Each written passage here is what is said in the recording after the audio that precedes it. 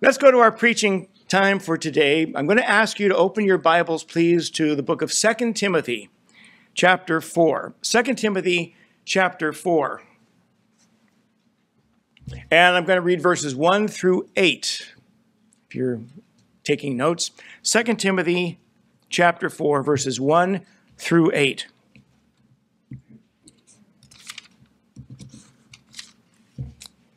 Paul writes, I charge thee, therefore, before God and the Lord Jesus Christ, who shall judge the quick and the dead at his appearing and his kingdom. Preach the word. Be instant in season, out of season. Reprove, rebuke, exhort with all long-suffering and doctrine. For the time will come when they will not endure sound doctrine, but after their own lusts shall they heap to themselves teachers, having itching ears, and they shall turn away their ears from the truth, and shall be turned unto fables. But watch thou in all things, endure afflictions, do the work of an evangelist, make full proof of thy ministry. For I am now ready to be offered, and the time of my departure is at hand. I have fought a good fight.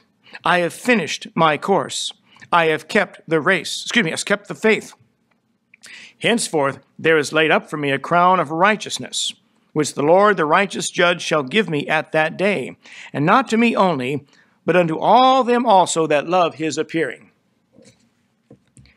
This chapter of 2 Timothy records the last words of the Apostle Paul. Last words are sometimes very significant. And he's getting ready to lose his life at the hands of the Roman government. And this is his challenge here in verse 1 to his disciple Timothy to continue the work which he had begun, to continue the ministry as he had been executing it, to carry on in his place. When a Bible preacher is ordained, it's very common for one of the older ministers to read this section of the Bible. And it's referred to as the ministerial charge to the new preacher. And it's a reminder to the young man of what he's supposed to do with the Bible. He's supposed to preach the word.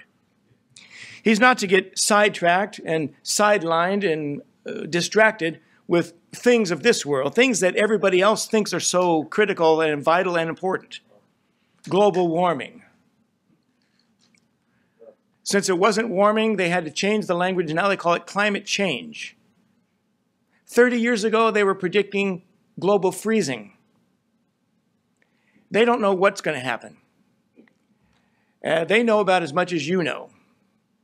Or you know as much as they know. You know good and well that it's beginning to be winter time. After that, it'll get a little bit nicer, springtime, and then summer again. That much is going to happen.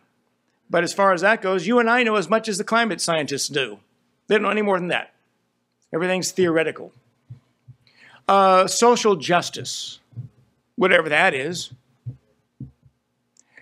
Justice is justice. You don't qualify it saying social justice, meaning the poor people should enjoy all the benefits and privileges of free this, free that, free something else, without having to work for it or earn it at the expense of those who did. It used to be if you couldn't afford something, you didn't get to have it yet.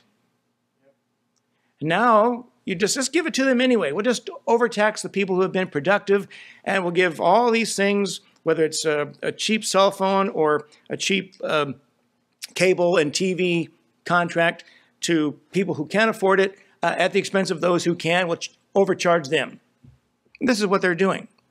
You get your Obama phone, you get your Obama self-service, you get your Obama internet and high-speed internet, you get your Obama this, that, or the other. Obama was a real piece of work, let me put it that way. But the preacher's not supposed to be distracted with things of that nature. He shouldn't worry about all of those sideline things, because the time would come when the people themselves would start to drift away from the Word of God, and they'd be mesmerized and pulled in other directions towards things of the world rather than things of God. The preacher's job is to try to influence his flock, to be a blessing to them, and steer them back to a love and a devotion for Jesus Christ and the Word of God while he can, if he can. That's his job. And his parting words to Timothy, Paul reveals 5 things about the Christian life that every preacher, young or old, and really every Christian, young or old, man or woman, should keep in mind. So I call this sermon 5 Pictures of the Christian Life. 5 pictures of the Christian life. And they're all going to be drawn from verses 6 and 7 in our text. First of all, let me say the Christian life is an altar. Paul says, verse 6, "For I am ready to be offered." The sum total, the totality of his life as a preacher, as an evangelist, as a missionary, as a teacher of New Testament doctrine, of an establisher of New Testament churches, of church discipline, of instruction to men and women in the Christian home and the Christian marriage, and so many other things that we owe to the Apostle Paul for teaching us. His suffering on behalf of the saints, his suffering instead of the saints, for the name of Jesus Christ, his scourgings and his imprisonments, his shipwreck, and all of those things that he endured for the service of Jesus Christ, all of that would soon be laid at the feet of Jesus Christ as an offering of his life. Would it measure up to gold, silver, precious stones, or would they be counted as wood, hay, and stubble, according to 1 Corinthians 3, verse 12? It's been said, only one life 'twill soon be past. Only what's done for Christ will last. Everything else will fall away, fall by the wayside. Only those things you do for the honor of the Lord Jesus Christ will endure into eternity. It's amazing how much time Christians can waste with things that aren't vital, things that aren't essential, things that aren't important in the big picture of eternity. And then we waste a lot of time with them. The Apostle Paul wrote, "But as he which hath," not Paul, but Peter, "but as he which hath called you is holy, so be ye holy in all manner of conversation." 1 Peter 1, verse 15. God wants so much more from you than the little bit you might give him. Sometimes people don't give him anything. I got my salvation. That's the most important thing. It doesn't matter what I do after that. It does matter. Amen. You don't want to be caught at the judgment seat of Christ with no rewards, no blessing on top of your salvation. When other Christians who might have been going through harder times than you were, they might have been suffering more difficulties than you've ever suffered, still glorified Jesus Christ. They honored the Savior. They were true to the Word of God. They cared about lost people coming to Jesus Christ. They were powerful in prayer and didn't give up talking to God and asking God for things in prayer, and they were able to see God answer their prayers. They didn't give up, and they had rougher lives than you have, and yet you have a good life, and you still don't live for him. Amen. Praise.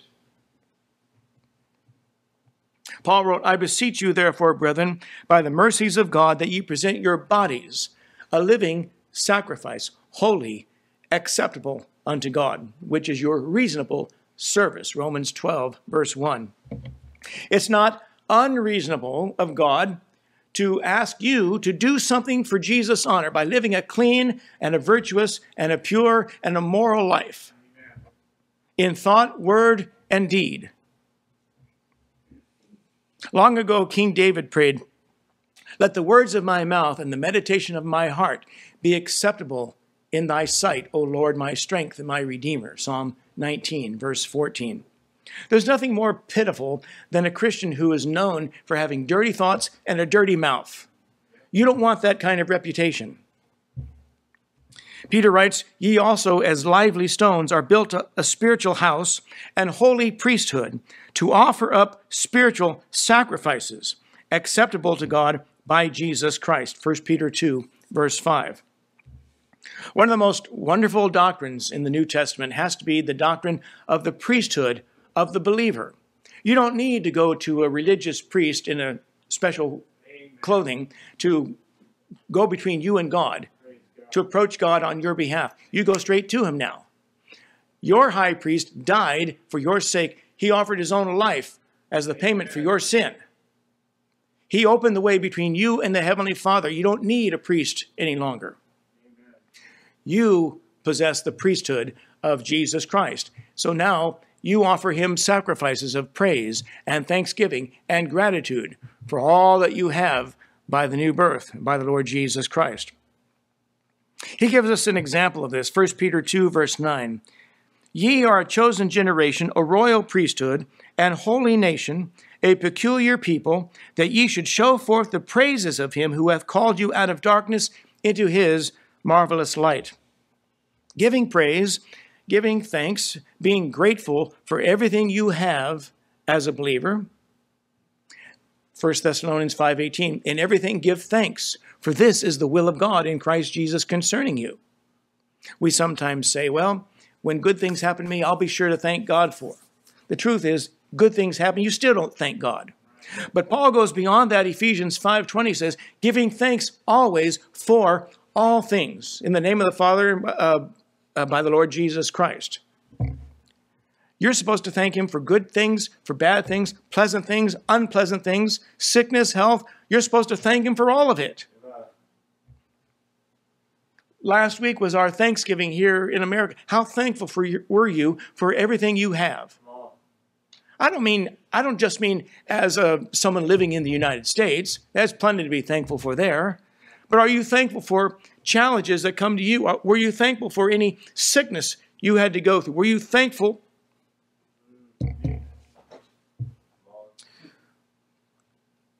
Were you thankful for any loved one who passed away? Were you thankful for the fact that they're no longer enduring what they had to endure here? If they were sick, if they were saved, are you thankful that they're in heaven? Sure. What if they weren't saved? You're still supposed to be thankful that they've passed. Say, how do I wrap my mind around that? You better get your nose in the Bible, spend time with God, and learn how to be thankful. You know something? When you're thankful for trials and hardships, it causes you to trust God even more. You're forced to draw close to him and be yielded to him and ask for everything that he can possibly give as a measure of comfort and a way to help you endure this challenge and leap over this hurdle, because there's going to be another one coming. You have to be thankful for everything. It puts a lot of things into perspective. Be thankful for problems that you don't have, that other people may have. And when you're thankful, that's a sacrifice. And only you can offer that sacrifice. You offer it on the altar of your life. But the Christian life is an altar. Secondly, let me say the Christian life is a pilgrimage. Paul says in verse 6, the time of my departure is at hand. The years of your life from birth until death are sometimes referred to as your pilgrimage or the journey of your life. And for anybody that saw Lord of the Rings, you know Gandalf said, the Grey Pilgrim. That's what they used to call me. The important question for people to ask is, do I know where I'm going when my pilgrimage, when my journey is over? The great chapter on faith in the New Testament, the lives of Old Testament saints tell us, these all died in faith, not having received the promises, but having seen them afar off, and were persuaded of them, and embraced them, and confessed that they were strangers and pilgrims on the earth. Hebrews 11, verse 13.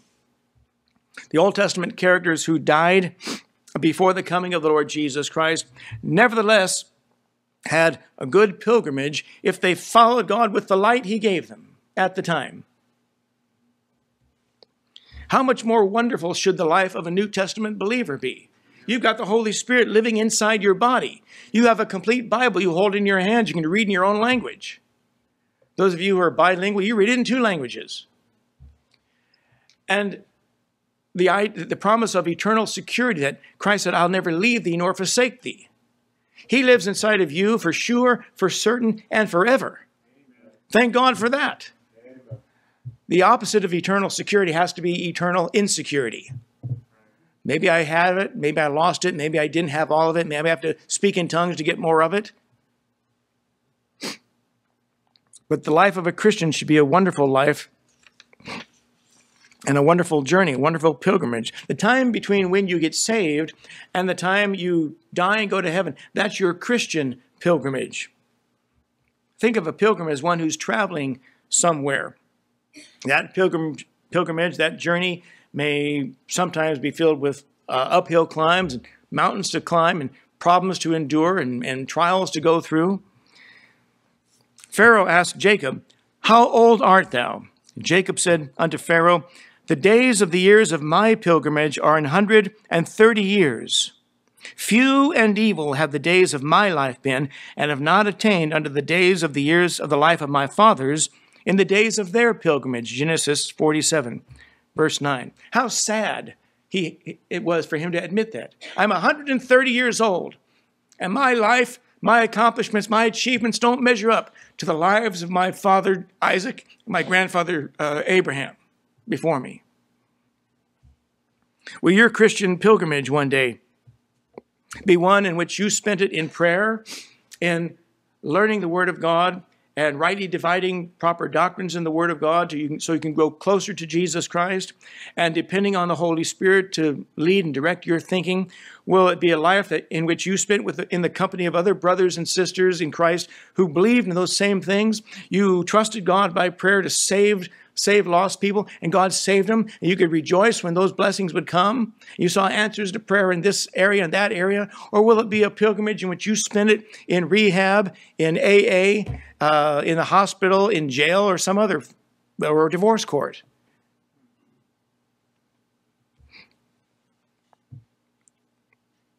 Paul reminds the Corinthians, "I have not seen nor ear heard, neither have entered into the heart of man the things which God hath prepared for them that love him." 1 Corinthians 2, verse 9. But the Christian life is a pilgrimage. Thirdly, let me say this. The third picture of the Christian life is this. The Christian life is a battle. He says in verse 7, "I have fought a good fight."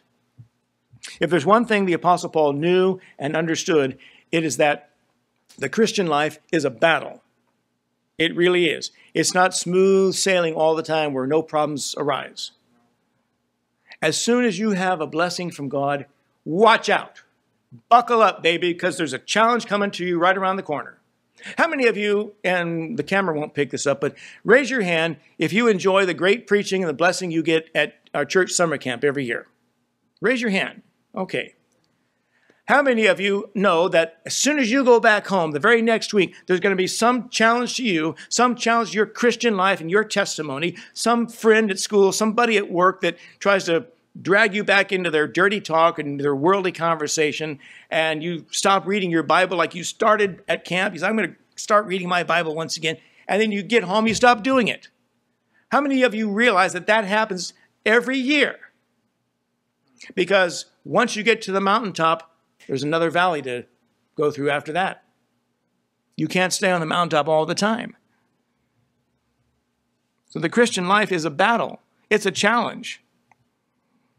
He told Timothy in chapter 2, verses 3 and 4, "Thou therefore endure hardness as a good soldier of Jesus Christ.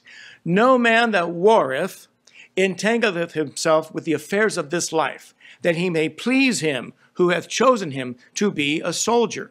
You don't want to get sidetracked with the distractions of the world, things that are transitory and temporary that aren't going to last. They'll have no fruit to bring to you in eternity, for eternity's sake. Only those things you do for the honor and the glory of Jesus Christ and to draw closer to him, to be a true disciple of him, will endure. Everything else is going to burn up.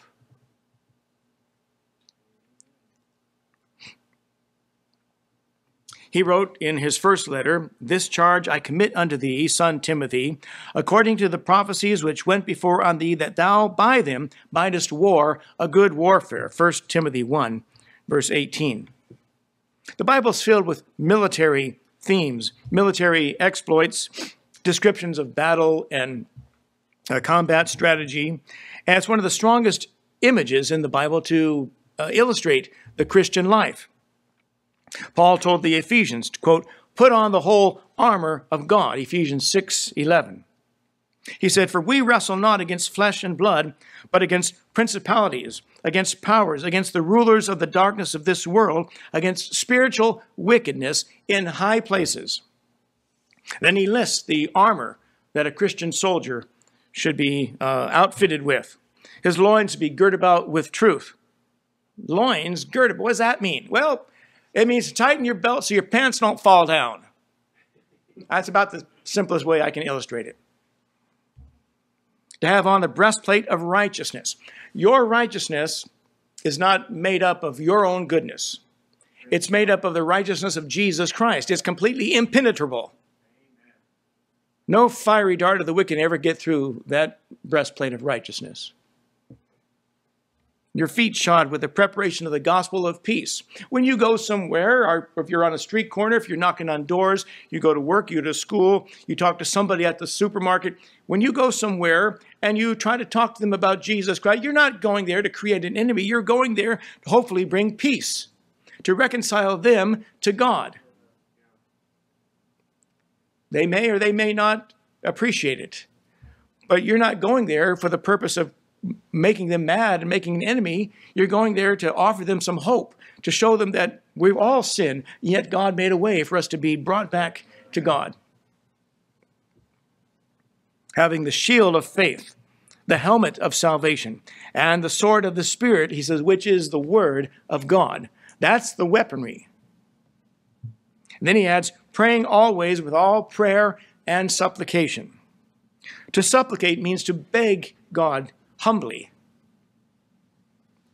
Without constant prayer, your Christian warfare will fail. It won't succeed.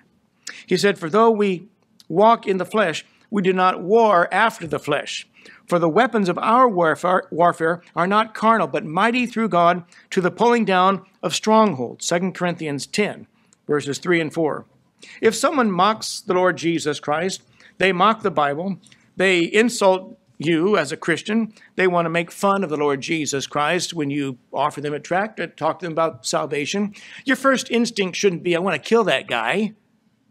That might be your second instinct, but your first instinct should be to talk to God and ask God to move and get involved in the situation. Maybe you can change the heart of that man or that woman, change the circumstances so that they're more receptive, more willing to receive your testimony, receive a tract, receive an invitation to church or come hear the preaching. We hear these stories of soldiers that have been deployed. They've been gone for some time, and meanwhile their wife and children are at home. They're gone 9, 10 months, 11 months, and they see each other by face talking on the phone, but it's not quite the same as being there in person. And we've seen those reunion videos, which are always very touching, and the wife might have had another child that the husband hasn't seen yet. Now he finally returns. The kid's 6 months old, and it's just a wonderful reunion. And that's what you want with Jesus Christ. My father wrote these words about 50 years ago in a song. Let's see if I can do it justice. There's a land that the Bible calls heaven, the abode of the faithful and blessed. And when my journey is ended, I shall enter that haven of rest. I'm like a traveler who is far from his country, like a soldier who has gone off to war. My soul awaits with great longing just to walk through my Father's door. I'm going home someday. I'm going home someday, and no more this darksome road will I roam. I'll be with Jesus there, eternal blessings will share in my heavenly home, sweet home. Amen. I also like that word my dad threw in there, darksome. It's not found in current dictionaries. It's an old English word. It means cloudy, obscure. That's how life can be. But not when you get to be with Jesus Christ. You're looking forward to that kind of reunion with the Savior. But the Christian life can be a battle. Let me say next that the Christian life is a race. Paul says, verse 7, I have finished my course. The image of the Bible gives is not a Roman chariot race to see who comes in first, but it's like a track and field race or a long distance, a marathon runner, to make sure you succeed and finish all the way. Don't give up halfway there. God's spiritual purposes, he instructs us how to compete in the race of the Christian life. Hebrews 12, verse 1 says, Wherefore, seeing we also are compassed about with so great a cloud of witnesses, those would be Old Testament saints, those would be New Testament saints who have died before you've died, let us lay aside every weight and the sin which doth so easily beset us, and let us run with patience the race that is set before us. Paul also wrote, Know ye not that they which run in a race run all, but one receiveth the prize? So run that ye may obtain. 1 Corinthians 9, verse 24. If you enter the LA Marathon or the Boston Marathon, New York Marathon, with 10,000 other people, you all know that only one person is going to cross the finish line first. But you train just in case. Even if you know you're not going to cross the finish line first, you don't want to quit halfway through. You want to at least finish it and finish what you started, finish what you trained for, finish what you had committed yourself to do and said you were going to do. You told everybody at work you were going to do it. You told everyone at school you signed up and you were going to do it. You want to finish. And you don't want to be penalized for cheating somewhere along the way, you know. You're heading down an avenue that's been roped off for the marathon, and then you take a shortcut through an alleyway so you can come out on another street and be in front of the line. Then, you know, you don't want to do that.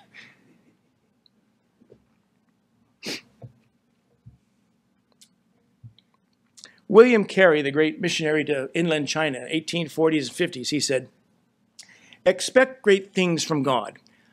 Attempt great things for God. That's powerful advice. Attempt great things for God.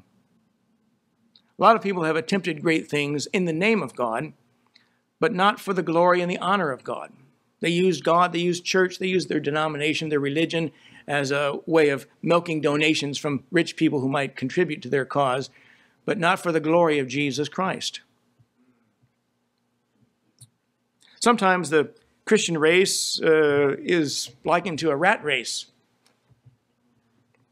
Sometimes it's like an obstacle course. All kinds of things to steer clear of and avoid. As you run in the lane God has put you on the track, you do the best you can, be as diligent as you can with whatever talents and whatever skill and time you possess with His help, so that it's not to see who finishes first. The thief on the cross already finished before the rest of us. But it's to see that everyone finishes well. You don't want any blotches or marks on your Christian record that would bring shame to all other believers by association. Paul added, looking unto Jesus, the author and finisher of our faith, who for the joy that was set before him endured the cross, despising the shame, and is set down at the right hand of the throne of God. Hebrews 12, verse 2. Jesus Christ will be waiting for you at the finish line when you get there. You want to finish well, but the Christian life is a race.